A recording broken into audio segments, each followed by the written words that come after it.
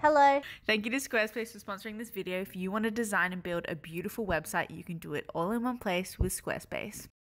I was literally in my art drawer before and I noticed that there was all this artwork for bandits. And I'm like, I don't think I've talked about this. I definitely had a couple vlogs where I was making some of the spreads and I alluded to it, but I don't think I've ever shown it. So let's have a look-ski, shall we? This is the drawer that I keep all the final artwork and collateral for like picture books. That's from Zoom, this is from Bandits. So let's see, I don't really know what to expect because I haven't opened it and looked at it for a long time, so I don't know how long it's going to take to go through, but I thought it'd be interesting because the spreads that are in the book are not the spreads that I painted a lot of the time. Like a lot of the time it's a couple of illustrations merged together.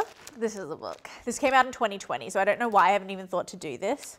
So I would have already done storyboards. This is just like testing out what colors I could use for each spread. How does it look as like an entire story? With Bandits, the first part of the story is set in the city where it's like really gray and dark, and then the outside world is kind of discovered by like the main character. So I want it to like kind of explode with color. So that's that. This tape just meant that I'd finished the spread. It was like a checklist, but like putting tape all over like a storyboard. I don't know. Let's see what this is. This is draft. So this might be like draft sketches. Can you imagine if it was in this style? Yuck, that's gross. Let's see what's here. This would be like character sketches, and that's definitely experimentation. Bart Simpson. Experimenting with style. I think pre this stage I didn't have a very stylized character style, if that makes sense. That's clearly with Nate writing fluff and stuff. This is the script. Let's see what I said. Here's the original first bit. We're not really going through the text that much, but I just feel like it might be cute to see. Before there was anyone, there were trees. Trees peppered the earth, and in some places you could look in every direction. All you could see were trees, but times have changed and things were different now. I had never seen a tree. Was it even in first person narration by the end?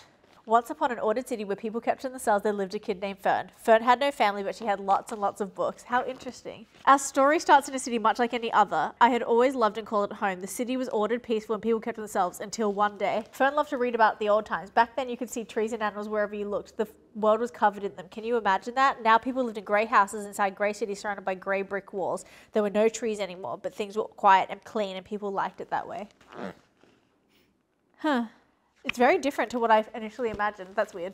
Anyway, I was very wordy. I'm always like super wordy in my manuscripts, and my editors are always like, Sha'an, reel it back a little. I'm like, oh yeah, that is too much. Ew, can you imagine? What was I thinking? This is way before like I'd figured out my style for drawing people and I was just doing whatever. But this is the first thing that I had in mind. This is like, not this exact image, but an image like this was the first thing that I had shown my publisher to be like, I want to do a story where there's like a girl who's got a mask and a raccoon that has a mask. And oh my God, look at all these drafts. Anyway.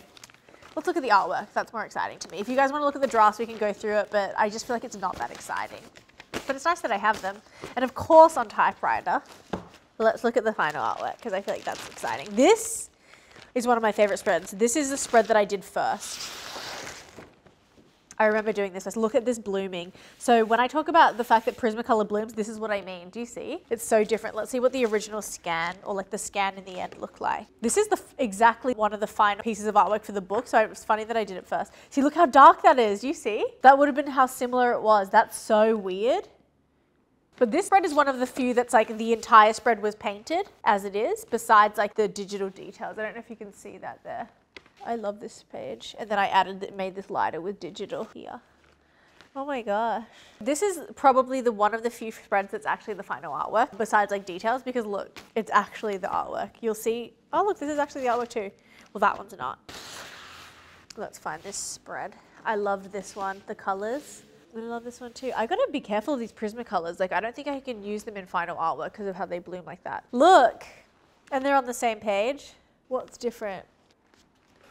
This one I've drawn the city in digitally, but other than that, oh, I've made their faces a little bolder. I think that was feedback from the publisher to make their faces less like simple because it didn't actually look like how they looked in some of the other spreads. This one, the apples are drawn on and obviously this yellow background's put in. Why is this going backwards?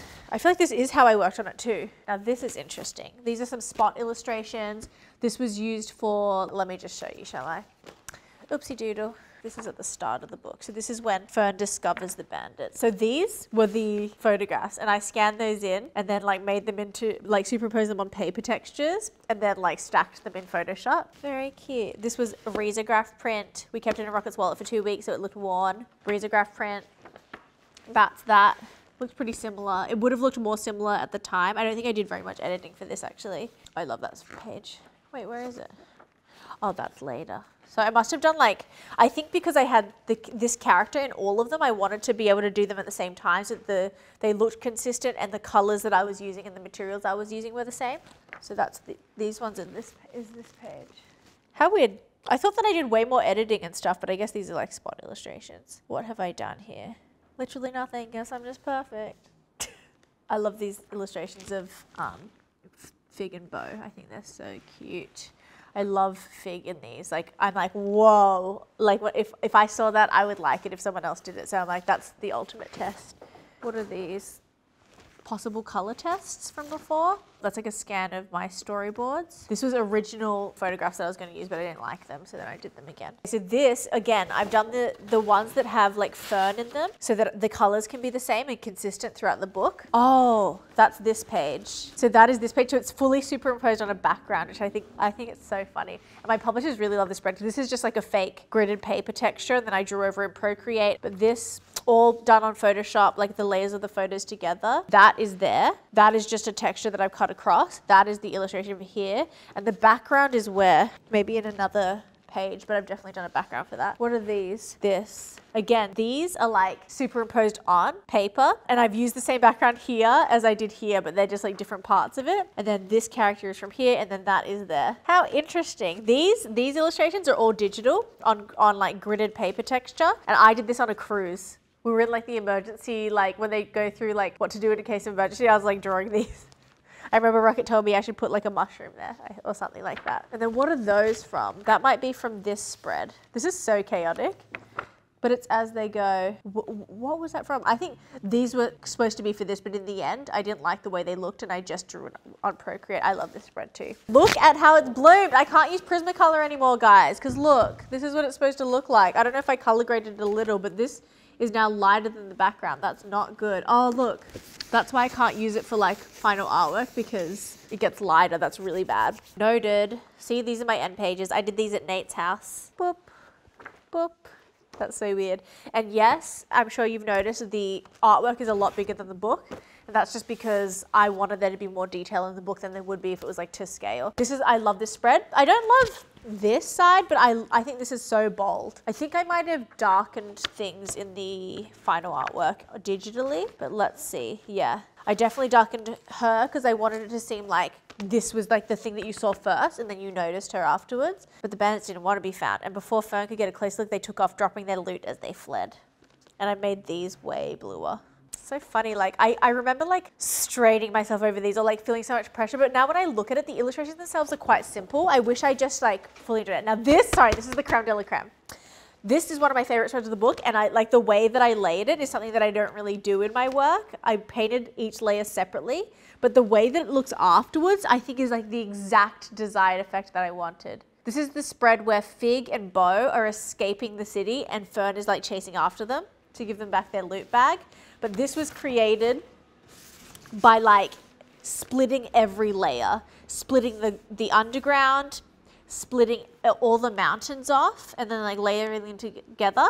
The silhouettes are split off that I then put back afterwards, and then that is done digitally. I love this spread. I think it's like super effective, and it also told the story of like what happened, why it's so kind of arid near the city. Like there's dinosaur bones here, then there's like the age where machinery took over and like there's lots of logs, dead trees, and then just nothingness. So you can tell like that it's been like this for a while. Like that city has not seen or believed that there's any trees for a long, long time. But anyway, love watercolor. I also wanted to make sure that going across there was like gray and then it became brighter and more colorful, because throughout the book that's how it is. It's really gray on this side of this spread and it gets really colorful on this side of this spread. Okay, this was that background I was talking about. I did it in black and white and then I just made everything blue. Lucky I'm a whiz with Photoshop, seriously. Like it really helps, guys. Like when you think that there's skills you don't need, I have like a lot of my graphic design skills or like skills from when I was a designer and using Photoshop a lot really helped me in like the publishing process. What are these? These are lightbox sketches that I then lightboxed onto the watercolor paper. Oh, this is the cover. So when you work on a kid's book, the cover is like the most important part, I think, for your publisher because it's what sells the book. So generally we do, well, both times that I've done picture books, we work on the cover first, get that approved because it's like the thing that will be selling the book, I guess. Is this the cover? Yeah. Oh my God. I don't know if this is even interesting for anyone else, but I just feel like so warm, like when I get to see this. I love a watercolor gradient, that's for sure. This is the artwork for the cover. This is what you do first. I've clearly split things off. This part is obviously like the trees in the foreground. That's obviously these guys which I flipped so that they were like moving in the way, like throughout the book, they're moving this way throughout the book. So I wanted them to face that way. These are tests, ignore these. That's just a gradient. This is the gradient that was originally going to just be in the back. So originally it was just going to be silhouettes of trees and this gradient. But in the end, we took the background from this part of the book and put it in the foreground. And what did I do there then? I think I remember like photoshopping it in a weird way so that it would all fit in nicely and stuff. And this, the blurb is like a bill poster or something. And look, Mark Martin gave me my little blurb. Sha'an's vibrant illustration transport the reader to a world full of color and joy. That's what I want for all my illustrations. Anyway, so these are the covers, and this is the cover artwork. That's it. Isn't that so bizarre? So much happens between making the work and finishing the artwork. These are in separate bags because you deliver everything in like different batches. There's usually 3 batches, at least there has been for me, per book, not including the cover. So this, I think I actually vlogged working on these because I did it while we're like dog sitting for Maisie. These are these spreads. And this, actually the background is the same. It's just the characters that change because I want it to be kind of like a pause. Like in it, I think really cinematically when I'm doing picture books because it's like, I imagine it to be the same thing and then them walking. And I really want it to be like a pause where you see Fern is like really amazed that she's in a forest because she didn't think that trees existed previously. And she's just like, returning the loot, which is what she wanted to do, but like really taking it in. Fig and Bo go from being angry to seeing that like she's trying to help them because the whole time they're running away from her. But yeah, I really wanted this to be like, this spread to have no words and it just be like a massive pause. Then it says here, where are we, Fern asked. Fern asked quietly, this is home, the smaller bandit replied. This forest? Fern was amazed. I think if I was gonna go back, I'd change the color of this, but we can't be saying that, can we? We can't be, what's this on the back? Oh, that's the line work. Okay, back to the boring grey city. I wanted the city to be super, look, that's this spread here. Super boring. I wanted these buildings to look like eyes because I wanted it to be really unsettling. I think feedback from my publisher was that there should be like doors on this side because it's just really weird for them not to have any doors. And I'm like, yeah, true. Mostly everything was done. Traditionally, the garbage spilling out and the footprints were done digitally and the extra doors and stuff like that. And then we've got this spread, which is what? This is when she hears the bandits while she's on the rooftop. Yellow gingham, of course. Again, like the unsettling faces in the houses. The bandits in the dumpster. What have I changed? All I added digitally was maybe some color shifting. Also these details of stripy animals. So I wanted it to be clear that like Fern could recognize or was learning about like striped animals so that eventually she could identify Bo as being a raccoon. Or maybe she was interested, maybe she was researching actually. So there was a poster with a tail, maybe she was researching what that could be. So that you see that she's already curious, she's already inquisitive. She's not only listening to like the townspeople being like, they are objectively bad. It's like, well, are they? This spread, I think some of these colors are a bit garish. I don't know if that's the right word, but they're like so much. I get it because we've seen all this like gray and purple and blue. And so suddenly it's like, well, the outside world like has so much to offer. I guess it's very emotive, but it's like the green with the thing really, it couldn't all just be orange or something. Anyway, just roasting my younger self. What have I changed here? I've just put, I think I've drawn this somewhere else because I remember actually physically drawing that. Where is it? Who knows? I've drawn it somewhere else though, I remember. We'll see another time, I guess. So vast. I also like drawing it so big so that you can, if you need to, you can shift where it sits in the artwork, in the frame. Where is this? I don't love looking at the grey spreads, but that's just kind of the point, I guess. It's meant to be like more depressing. So here, I've added color in Photoshop. This is all done like pretty much in grayscale, and then I've added like yellows into the windows and like there to be a gradient of warmth in the sky as well. And then obviously superimposing Fern into it. I'm not sure where I did that other thing. I think it was on another one of the spreads that we already looked at. And then this is the end. It's very different to the end. I did those at the same time because I wanted them to be consistent. The end has, I love like a cyclical nature, obviously, like a cycle. Anyway, this is that. Obviously change it to night. I think because I didn't want it to be like day, night, day, night, day, night. I want it to be the same night. So weird. What was I thinking? And then I've redone these little like plant drops in Procreate or like digitally on my iPad. I wonder where I did that. Where did that mountain go? Ah, here it is. That mountain's there. Wait, did I put it in the back of this or did I forget? I did. So smart. Yay. This is where they meet in the forest, those spreads before. Let's see the size difference. And look, that's them there. Just like separating so that I can play with the scale of the raccoon and make sure that it's consistent. Where is that spread? I actually love bandits. Like there's definitely things I would change, but like it really holds a special place in my heart, especially in comparison, even in comparison to Zoom. Maybe just because I was older or something. I really love the characters that I created. Where is this? Here. So the first one is this one. There. Boop, boop. The second one is this. Oh wait, there. Whoops. I did the wrong ones. This one is this. Boom, boom, boom, boom, grumpy, grumpy. And then the second one is this, when they've come together, moving through the space. Ah, that is what I was looking for before.